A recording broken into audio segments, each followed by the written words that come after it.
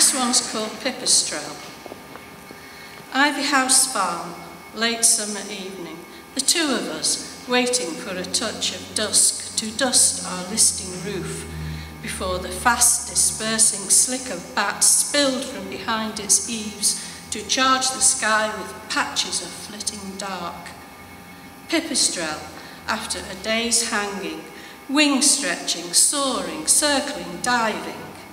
Me, nervous, head-hatted, reviving folklore, childhood tales of bats sticking to hair.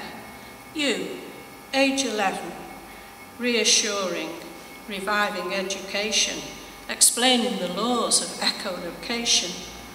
Suddenly they were gone, a darkening sky sending us indoors to draw curtains on their world, while it poured them over fields to hunt, flit through woods, dive dip streams, echolocate mosquitoes.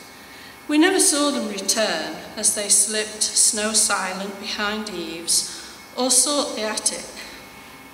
One day, you found one roosting in your bedroom, brought it to show me, placed it on my palm.